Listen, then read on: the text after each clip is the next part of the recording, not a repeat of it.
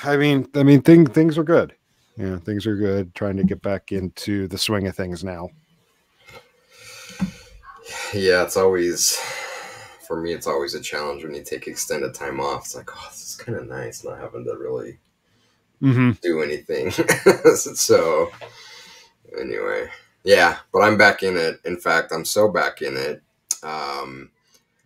One of my commitments is, and this is, what's the right word? This is in opposition to what I preach from a billing standpoint. But as far as really looking to optimize how I work this year and just optimize myself, I've recommitted to being very deliberate in tracking where my time is spent, and not as a billing resource and not as because anyone is making me track time, but I want to see where my time is going to see if I have opportunities to optimize and maybe spend it in better places. And I don't know that if anyone would care, but I'm actually thinking about open sourcing the data, sharing the data. It's like, if anyone wants to play around with my time that I've captured, it's all yours. Here you go. So I'm looking at my calendar for the last 3 days, and it's very colorful with blocks of time that I've tracked. So, I mean, how's it feel getting back into that habit? It feels good to me, actually. Yeah. One of the things that I noticed, and I spent a lot of time over the break kind of thinking about how I work. And one of the things that I noticed is that if I'm not really, really deliberate in designing how I work and not going to the point of adding so much structure that it becomes mechanical, but enough structure to keep it from being reactionary. And that's what I found. Like the last 3 or 4 months, looking back, it was like constant triage, constant emergency room, and it's draining. And there are very few times where it's critical to be in that state of mind. But for most of what we do, it's not necessary. And so it's important for me to break out of that just reactionary state and be a little bit more structured in how I work. And it's actually, for me, energetic, to be able to like be more deliberate, block certain times, be focused on how much time I'm spending and, kind of working in sprints. It's so much more energizing than just running from thing to thing to thing until like I literally can't do it anymore. It's like, all right, I'll start again tomorrow. It just doesn't work long term. So that is that. So yeah, I'm enjoying it, and I'm hoping, because last year I was pretty good for a while, and then what ends up happening, I think, with most of my most of the things that I want to do on a daily basis, whether it's exercise or yoga or tracking my time, is I'll go really, really good, and I can have really good long runs, and then one little thing will happen and it will get me off it, and I won't do it for a day or two, and it's so hard to reboot and start again. And so I'm trying to figure out how to avoid that trap, because I know there'll be a day where like I just don't track my time, or I'm just not into it. And how do I avoid the trap of that being the excuse? I'm like, all right, that was enough. I'm done with that. Why do you think that is, that like you could go so long and do it, and then one little thing one day comes along and it kind of completely throws you off your rhythm? I don't know, but for me, it's like the power of, and maybe this isn't a good thing, but it's the power of having a streak going. And I actually think I used to have an app called Streaks. I think there's very much for me, there's very much a power in looking at it and seeing that filled out every day. And it's the same with like hitting, whatever step goals a day or riding the bike so many times. That the power of that streak, for me, it gets to a point where there's so much momentum that it compels me to do it on days I don't want to do it. It's like, well, I'm 180 days in, I can't break the streak. But then it also has the opposite effect of, if like I literally just don't get it done and I break the streak, I'm like, what does it matter anymore? Like my streak is gone. Like I had this great streak going, rather than saying, okay, well, I'll start again. I'll start a new streak. I haven't figured out how to get over that hurdle. Interesting. Yeah. And I mean, it kind of ties into our topic today. So we teased it a bit on the last episode, and I want to continue the conversation around what the business world can learn from from sports. Mm. And we wrapped up the conversation. I was retelling a story of when I was a kid, and you know, first year playing football, and I just didn't like it. I wanted to quit. My parents said, "No, you don't have to play next year, but you committed to everybody this year. You need to follow through on your commitment." Right. So I wanted to kind of continue on that thread there, is around like commitment and integrity, or lack thereof. What happens when there's a lack of integrity?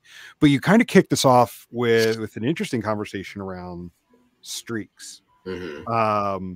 and you see that happen all the time in sports, and you either see like this rookie come out of nowhere, maybe even like a second year player come out of nowhere and starts tearing it up, and then by their fourth year in the league, they're nowhere to be found. Be either because they just hit a hot streak coming out, they just started out so hot, or with that streak, maybe they only had one or two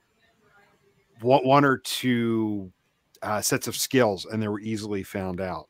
So I started going down that path when you were talking about streaks and easily being thrown off streaks, or the momentum you get behind us, when you start, day after day. Yeah, and I think another way to look at it. So over the break, I read this book called "The Obstacle Is the Way," which I really, really enjoyed, and thinking about it both in a sports context and a business context, one of the challenges with streaks is that they all come to an end. We hit an obstacle. We can be in the zone, we can be feeling really good, and it's kind of easy in that moment. But it's not going to be easy forever. There's always going to be some kind of obstacle we hit. And I think we've been led to believe that is something to avoid, be upset about, like we shouldn't hit obstacles, and it gets us down.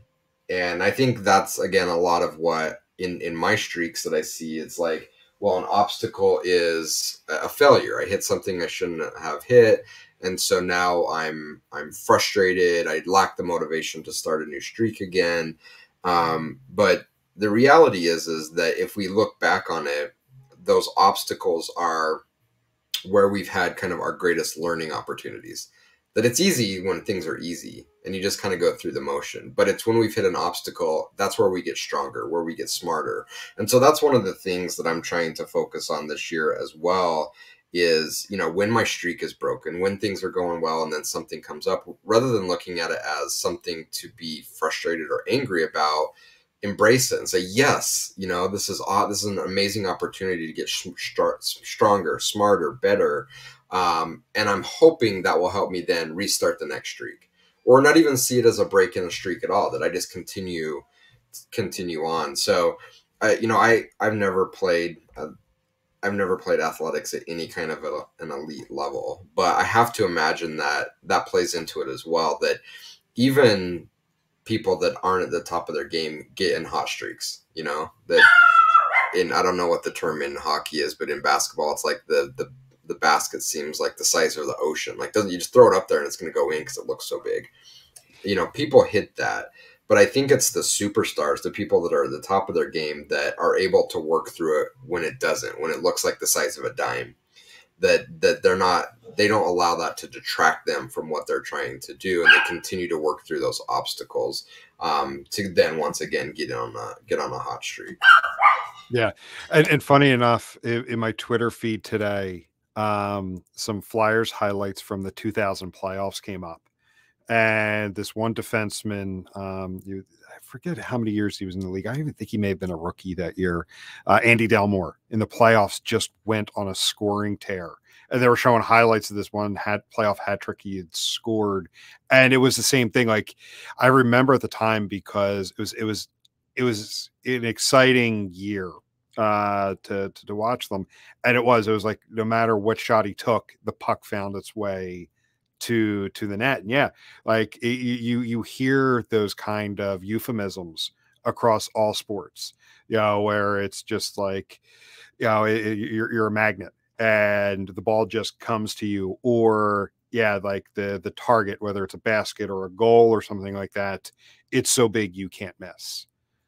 But yeah, you bring up an interesting juxtaposition though, talking about those that put in the time to practice, those that are elite, they they know how to deal when it's not going as easy, the mental fortitude to deal with the dry spell, the drought. Yeah, and I'm wondering how much, there's also in the news feed today and the past couple weeks has been this continuing narrative of the Great Resignation, with lots of folks quitting their jobs, and I think there's a part of it that is people are reevaluating what's important in their lives and trying to find a job that better aligns with their purpose, and I'm completely on board with that. But part of me wonders if another part of it is what you just talked about, that um, it's been good for so long, um, Mhm. especially people that may have entered the workforce maybe within the last 12 years. I think maybe the last really challenging time was the subprime mortgage collapse in the Oh, seven, late. oh, eight. Yeah. Since then, we've been on a hot streak. We've been on a really good streak, Mm-hmm. and COVID kind of brought that streak to an end. And I'm wondering, for those that maybe hadn't hit obstacles of that size, if that it's less about reevaluating career and more of like, this obstacle sucks. It's really hard. I broke my streak. Like everything was going great for 10, 12 years. And now my streak is broken. I'm not going to go on, because in contrast, there's definitely been others that have kind of, again, the superstars. You don't even see that mentality. It's like, okay, it's an obstacle. Great. What can I learn from it? How can I get better? Mm-hmm. And we've seen this with companies, right? Like we've seen this in our own client base. Very early on, we saw companies take the stance of, oh, our run is over. We were going good for 12 years. Now this is really hard. We're just going to throw our hands up in the air. And in fact, we had companies we worked with said, we're going to put our head in the sand for a year, 2 years, whatever it takes. When we reemerge from this pandemic, then we'll get back to doing business. And we've had other clients that said, those guys are crazy. Like this obstacle is an incredible opportunity for us to get stronger than our competitors, to really figure things out. And those are going to be those are the superstars already. Like that mentality is a winning mentality. So again, not to say that from the Great Resignation, that's everybody that's happening, but I'm coming to the belief that it's a pretty good chunk of that segment of people that are kind of throwing their hands up and giving up. It's like, this is too hard. I can't do it anymore. So, do you see that as, a lack of integrity, a lack of commitment? I don't think so. Okay, because No, that, I mean, go ahead. No, go ahead. well, I was going to say, like, where I wanted to go with the commitment thing, kind of tying it back to the story I was telling earlier, is not giving up the minute it gets hard, and I don't want that to be confused with sticking through an environment that is bad, it's toxic, it's not going to work. That's not it. It's to your point, like the streak is over. This is the first bit of adversity. I'm just going to throw my hands up, quit, and move on to the next thing. Yeah. So I definitely don't think it as lack of integrity. I don't see it as lack of integrity at all. I don't see it as lack of commitment to the employer. If there's lack of commitment, it may be to the self. That, maybe there's a little bit of lack of commitment to bettering myself or investing in myself, because again, I think these opportunities are really where we become smarter and stronger at everything that we do. And so maybe backing out on that, maybe taking an easier route, maybe saying, you know what, I'm going to sub out of the game and sit this one out for a while. Maybe that's a lack of commitment to bettering ourselves. But it's hard. I get it. Like, we've all been there to that breaking point where it's like, I just can't do it anymore. But it's the elite of the elite that are able to push through it. I can't remember who it was. It was an MMA athlete that was being interviewed. And the interview asked a question about why he was so good at what he did. And he was saying, is it your training? Is it your technical skill? Is it your, striking skills? Is it your, your workout routine where you run up and down a sandy beach, and it's, is it any of those things? He's like, no. It's like, well, all of those things actually, add to it. But I think the differentiator is that I am able to find out where people's breaking points are. And if it's here, then my breaking point is here. And I'm just going to keep pushing up against their breaking point until they quit. And I think, that's the mentality that a lot of elite athletes, elite people in the business world take, is that I'm able to raise my breaking point to a level that's above everyone else's. It's not that I'm more technically gifted. It's not that I maybe are stronger, but mentally my breaking point is so much higher that I'm able to just outlast my opponents. And we see that in the business world, again, all the time, whether it's from an employee perspective or a business perspective. A lot of the wins don't come from going out there and just punching someone right in the face. A lot of the wins is simply being willing to be more resilient than everyone else and go through incredibly difficult challenges and survive when other people give up. Mm-hmm. And to quote a fictional Philadelphia sports figure, God, and I know I'm now going to mess it up now that I'm quoting it. It's not how many times you get knocked down, it's how many times you get back up. Or actually, now I need to pull up the exact quote. What is that, Rocky? Yep. Yeah, here we go.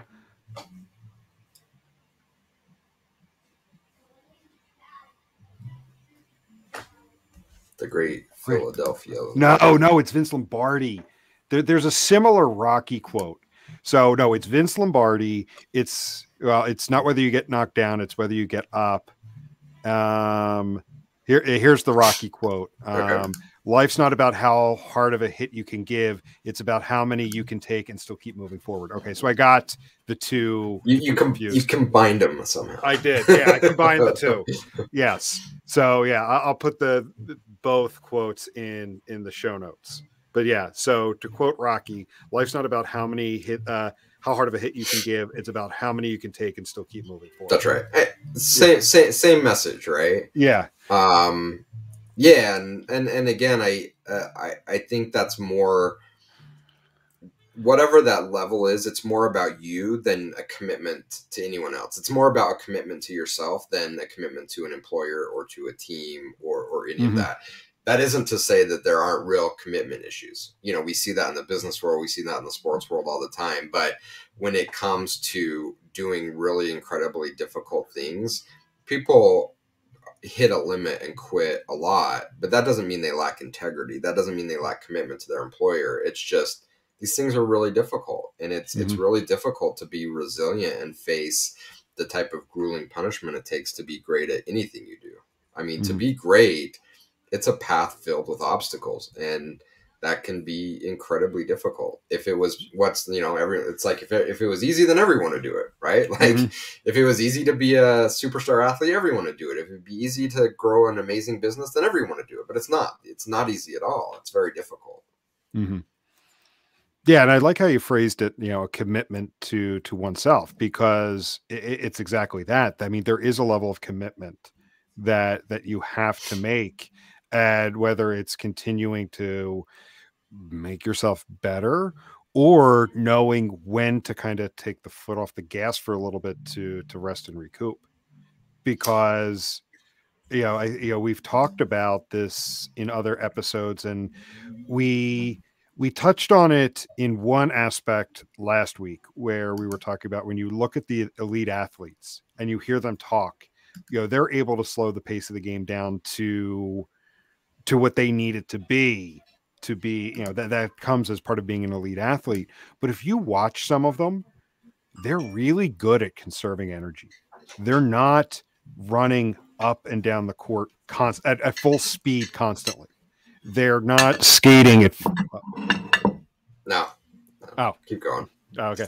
They're not skating up and down the rink at full speed constantly. They know how to conserve energy and still be a part of the play, but not be redlining the entire time. And they know exactly when to turn it on. So that could be also part of commitment too, is knowing when to rest. Because if we bring in the whole hustle culture thing that we've been seeing the last couple of years, you know, if you're not sprinting at 100%, 22 hours a day, you're not working hard enough. You're not going to be successful. Right. But again, how sustainable is that? Yeah, right? And that's my point, is that's not sustainable. Yeah. And again, I think, drawing the comparison to athletics, it's the same thing. I mean, just look at any of the top level athletes that you may follow. They're not going all out all the time. It's they're conserving energy, and then they're sprinting as hard as they possibly can in a moment, and then pulling it back. And it's the same for the business world. And you know, I think we were off camera when we were talking about this, but it's one of the things that I was seeing in myself the last couple months of last year is I was in this triage emergency. Everything had to be a sprint state, and it was draining and exhausting, and I wasn't doing my best work. I wasn't at the top of my game. And the reality is that those that are at the top of their game, operating at an elite level, whether it's sports or business, are not sprinting all the time. It's humanly impossible. And so from a business perspective, the mentality that we should be in constant sprints, and you know, I'm sure some software engineers are going to have a problem with me having a problem with like the thing that's in vogue right now, which is this whole concept of sprint planning, where everything is a sprint. But the mentality of that, I think, is so defeating, because it's impossible to constantly be sprinting. Even the greatest sprinters in the world only sprint for less than a half of a half of a half of a half of a half of a percent of the time they're actually working. Right? We just can't be in that mode all the time for any foreseeable amount of time without simply running out of energy. And I think it's an important thing for us to recognize that it's not feasible. And if we're in that mentality from a business perspective, we may feel like we're productive. We may feel like we're hustling and we're doing it all. But if we're being honest with ourselves, we reach a point of diminishing returns very, very quickly. And we are absolutely not at the top of our game. We are absolutely not doing our best work. That is for sure. And one of the best in hockey that I've seen in recent decades with that in his prime was Peter Forsberg. Before his foot really became a problem, and he could not, whatever the chronic issue was with his foot. If you watched him, when there was a window of opportunity, he was skating as hard as he could be, and he was as focused as he can be. But before that, he was focused on watching the play develop. He would glide with intention, he would move with this intention, but not this frantic. You know, I don't want to overuse the word sprint, but this frantic pace of rushing from one point to another. He'd watch the play develop, wait for that window of opportunity to open, and the minute it did, bam, he was there. Yeah, no, and that's a great example of it. And again, if I think about it in terms of soccer, it's probably Messi. If I think about it in terms of basketball, maybe Kobe. Just kind of floating and gliding. And then there's this moment of pure explosive energy, unlike ever seen by most other athletes. And then it's back to this floating and gliding. And then there's a moment of explosive energy. And I think if you look at the greats, you'll see that pattern repeated again and again and again. Because they weren't constantly attacking. They were observing the play. And they were waiting for the perfect opportunity to open up. That's right. Yeah. And again, I think if we think about it in terms of business, it's such a powerful metaphor to use, whether it's doing really incredibly difficult work, whether it's being kind of floating, observing, and then in a meeting, standing up and delivering a really strong message. That's where you're going to have the impact, right? Like the person, the colleague that's always yelling and shouting and wants to be out in front and going, there's no impact. But if in the business world, if I'm floating, if I'm gliding, if I'm observing, if I'm calculating and analyzing, and then I see that moment to explode and strike and I deliver something, that's going to have meaning, right? It's like you know, if Jim speaks, he doesn't speak a lot, but when he does, there's massive weight there. And I think there's, again, a huge lesson we can learn from that.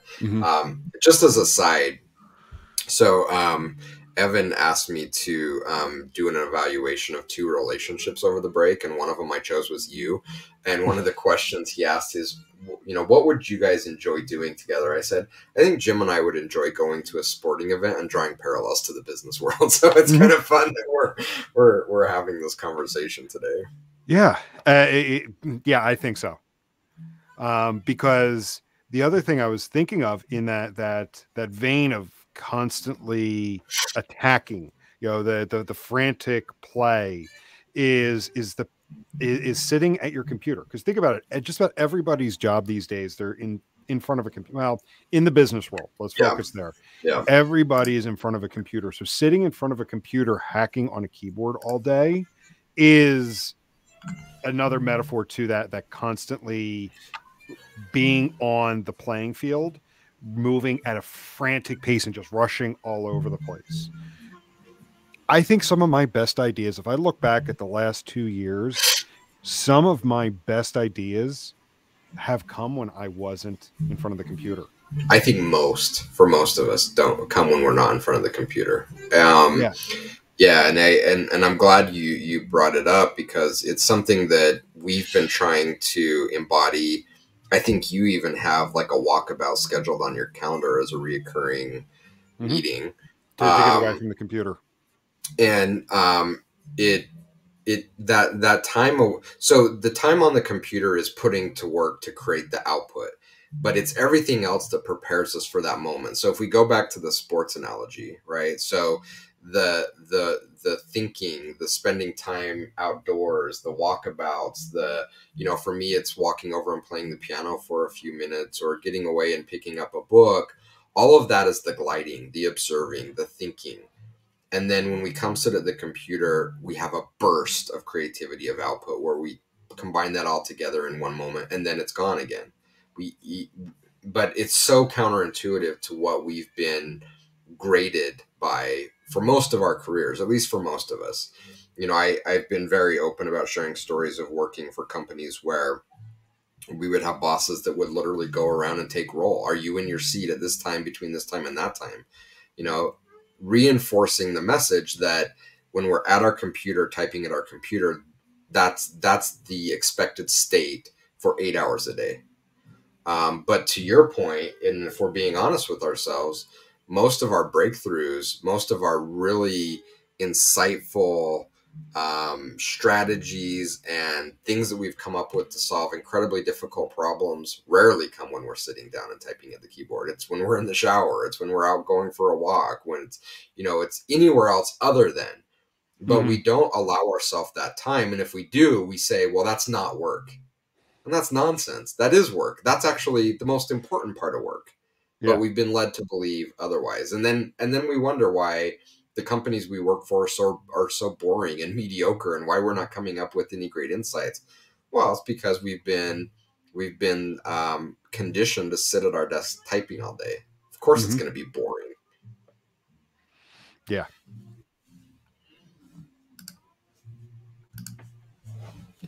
So I want to pivot the conversation a bit now, and I do want to touch on integrity. So okay. we kind of briefly touched on it, like, and we were talking about like commitment, but as I was thinking through the ideas of commitment and integrity or lack thereof, I think there's definitely some great parallels. So things that the business world can learn from sports is, sports, like, you could be the best athlete, but the minute you're shown to have no integrity, whether, the biggest thing is cheating, finding ways to cheat, like, you are dead to people. Yeah. Let's think of, Major League Baseball and the performance enhancing drug scandal. If you remember, God, I think it was late 90s. The Bonds, McGuire, Sosa home run race. And then you come to find out that it was all a lie. It was all a lie. Yeah. they all, in some form or another, allegedly. I'm going to use the word allegedly, just so just to cover our asses. Used some form of performance enhancing drugs, Mm-hmm. PEDs, and like I know for my dad, like he he used to love baseball, played baseball growing up, and then you had the strike in '94, Mm-hmm. and it just he didn't want anything to do with baseball after that. Like to him, that was like no, like that kind of broke his trust. Mm-hmm. That as a paying customer, as a paying fan, like that really sat with him badly. And then when the home run race erupted a couple years later, it got him back into it. And then as word started to leak out that it wasn't on the up and up, like it was the same kind of thing. It's like you assholes got me again. Kind of thing. Like he held a grudge about it Yeah. because to him there was a lack of integrity there. And then even look recently with the Houston Astros, Yeah. with the cheating to win the World Series. I mean, they were pariahs. Yeah. Like fans went to games specifically to boo them. Yeah. Um, Following, there was a whole Twitter account following that, and even other players took it out on them. Yeah. That it was, that came out leading up to the 2020 season, which became a shortened season, and with COVID, like this became secondary. But I remember the spring training leading up to before everything was paused before COVID, like the main players that were part of that cheating ring and stealing the signals, every time they would come up to bat, they would just stand there because they knew they were going to get hit. Pitchers were throwing at them intentionally. Yeah. Because they were like, you cheated. There's a black eye on our sport, and we feel like some of us lost unfairly because you cheated.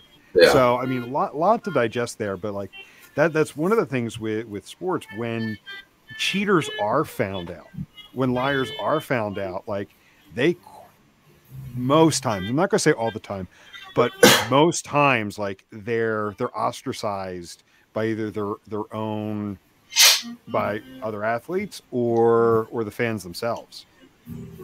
Yeah, that's true. And I don't know if there's a direct parallel. Well, I don't know if there's a direct parallel to the business world because unfortunately we don't see the integrity held up as much. It's like athletes often have more respect for the integrity of their game than business. That is true. And as we started out again, I think we didn't have the camera going when we were talking about it, but I think a lot of people accept that business is a dirty game, and it's not about integrity, it's not about morals, and that those that win realize that and are able to play the game, this dirty game, to succeed. So from a parallel standpoint, I almost think it's the opposite, that the sports figures often have way more respect for the game they're playing than the business world.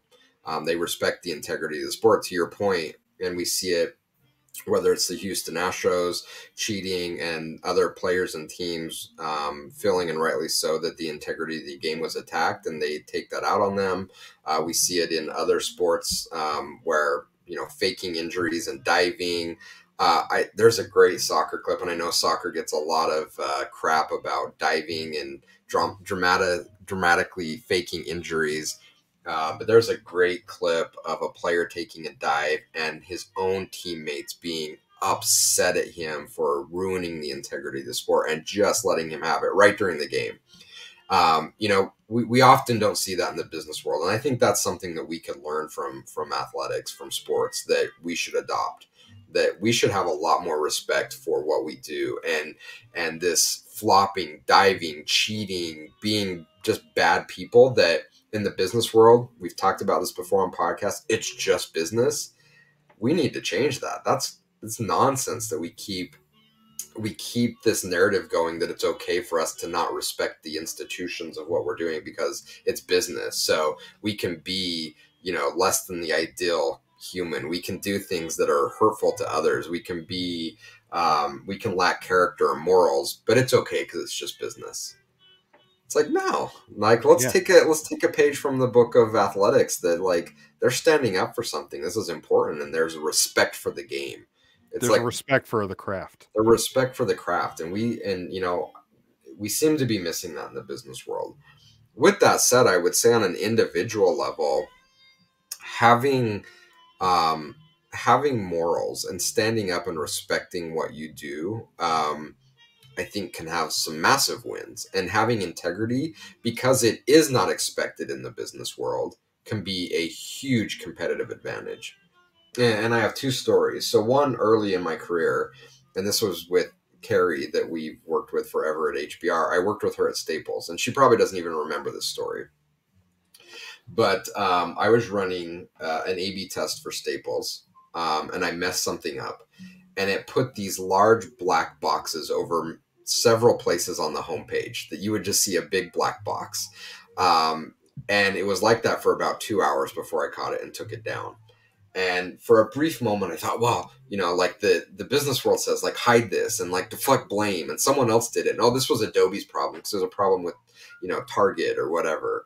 And I'm like, no, I want to have, and I believe I have more integrity than that. So I analyzed what went wrong. I wrote up a finding, and I called up Carrie. I said, Carrie, I messed up. Here's what I did. Here is the impact, and here's what we're going to do to make sure that never happens again. And it wasn't because of that specific moment, but that moment bought so much trust with Carrie that we went on to have an amazing relationship at Staples, which continued over to Harvard Business Review, where we worked with Carrie until she retired, literally until the day she retired. And we still have a great connection with her for many, many years. And I think a big part of that was this integrity that we embodied that is so missing from the business world. And when people see that, they're like, I want that. That is so rare. Recently, we published and launched A is for Analytics, our children's book. And with the first 200-ish copies that came off the production line, there were some inconsistencies in the binding. And I think I'm actually going to pull up one of the reviews on Amazon. But we decided that we were going to replace all 200 copies that went out in that first batch, whether the books were bad or not, because we didn't know. We knew some of them were bad. We knew some of them were good, but we didn't know which ones. So rather than waiting for the customer to get mad and say, hey, we have a shitty book here, it's falling apart, we said, you know what, we're going to replace everyone's book at no cost, and we're going to overnight you a new book. And I can't tell you, I've lost track of how many messages we've received back from people that are blown away. They're like, what? Like, this is completely unexpected. Let me pull up one of the Amazon reviews here, and I'll just read it. And I'm not saying this to like kind of toot our own horn, but just to give some real world examples of why this works. So I'll just read the review word for word. This is from Scott. I was one of the first 200 people to order the book. Shortly after my copy shipped, the author discovered that the printing company had made a binding error on about 10% of the books. He immediately reached out and apologized for the error even before I had received my copy.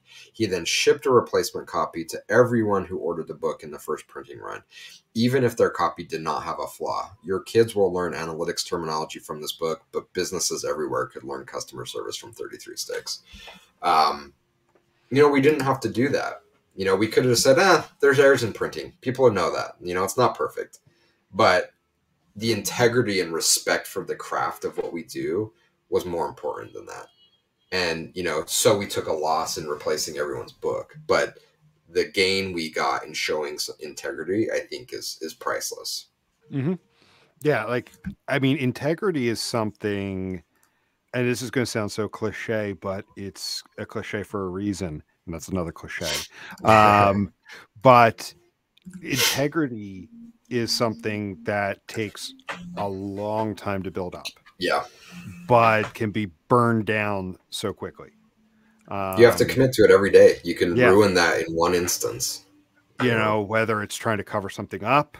And believe me, falling on your sword is hard. It is. Admitting a mistake is hard. But the integrity, and yes, like this is absolutely something the business world can learn from sports, is that, having protecting the integrity of the craft, having integrity as an individual, and being accountable for what you do. Because yeah, we're taught, get in, make yours, and get out. Yeah. It doesn't matter what you burn down or who you chop down along the way. Yep. As long as you got yours, you're good. And I mean, I can't tell you, there have been times where I was either, moving on to a new role or leaving the company altogether, and like the panic setting in, making sure that everything was in order before I wrapped up.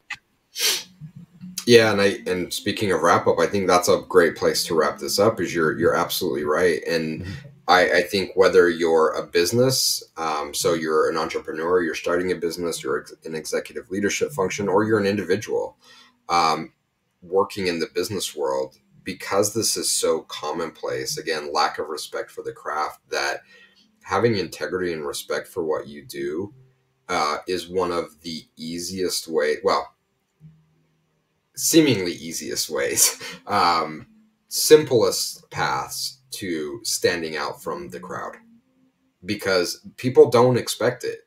And it's sad, people don't expect businesses to operate with integrity. People don't expect sales guys to, give us the truth. We expect to be lied to. People expect their colleagues to stab them in the back because it's just part of them getting theirs, as you said. Mm-hmm. So when you're the opposite of that, and you operate with integrity, it is so easy to stand out from the crowd, whether you're an employee or a business, because people don't expect it to happen. And when they see it, it is so refreshing, and they want more of that because it is so incredibly rare. Mm-hmm. Agreed. So we'll go ahead and wrap up there. And yeah, I think that this was a great conversation. I think we're off to a great start for the year, and yeah, cool. Well, thank you much, and we'll talk to everybody later. Yeah. See ya.